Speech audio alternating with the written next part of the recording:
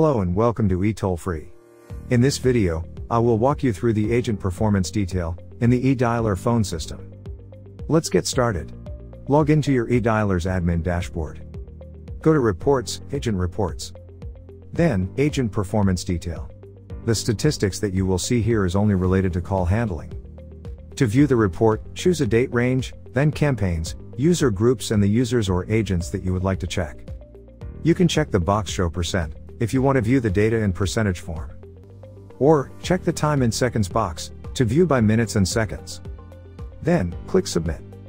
Now, the tables that you see below shows your search parameters, how many total calls connected to the agent, and the breakdown of all agent dispositions.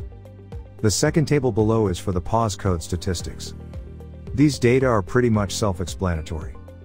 You can download the data by clicking the download icon at the corner of each table. For any other eDialer concerns, don't hesitate to reach out to our friendly eToll-Free customer service by going to our website and clicking the chat icon at the bottom right of the page. Thank you for choosing eToll-Free's eDialer system.